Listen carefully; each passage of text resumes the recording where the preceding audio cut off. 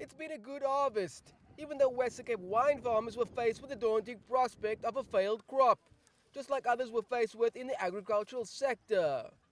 Some of the most delicate wines to be seen and bursting with flavor are just some of the descriptions winemakers are giving their latest vintages, with Sauvignon Blanc especially expressive this year.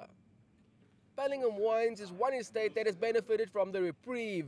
The yield dropped down 200,000 bottles to a total of 1.2 million in output, but that was made up in a significant spike in quality.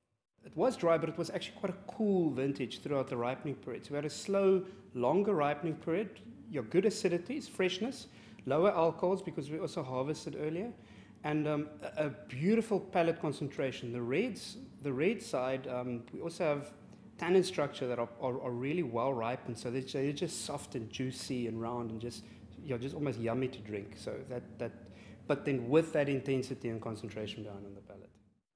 The cultivars went through a phase of water stress during the drought, resulting in smaller berries with more concentrated flavors, something that was seen across the spectrum of red and white wines. Unlike fruit farmers who lost around 80% in production due to water scarcity, wine farmers lost around 15% as the vineyards require less water. They were also quite proactive in adjusting their consumption and needs, according to the growing process.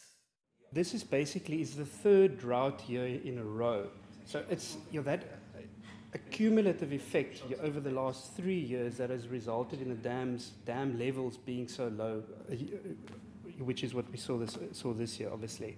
So the irrigation phase was mostly cut by about 50% in most areas. So we adapted the farming process, but also the winemaking process because of that. South African wines, though, will now have to face additional pricing and volume pressures in competing with other international markets.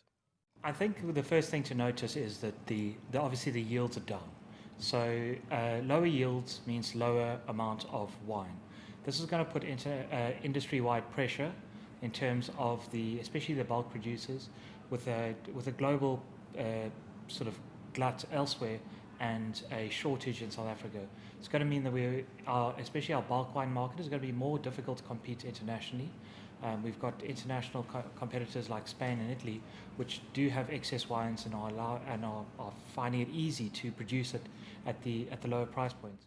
For now, though, drought-weary winemakers have a good story to tell, and consumers can expect to enjoy well-structured, classy, but more importantly, proudly South African wine. The drought may have affected the wine industry's overall yields, but the grapes are producing some seriously good wine, and those that are lying in the barrel for the next 12 months are expected to be just as good, if not better, which can only bode well for South African wines overseas. Travers, CGTN, Cape Town.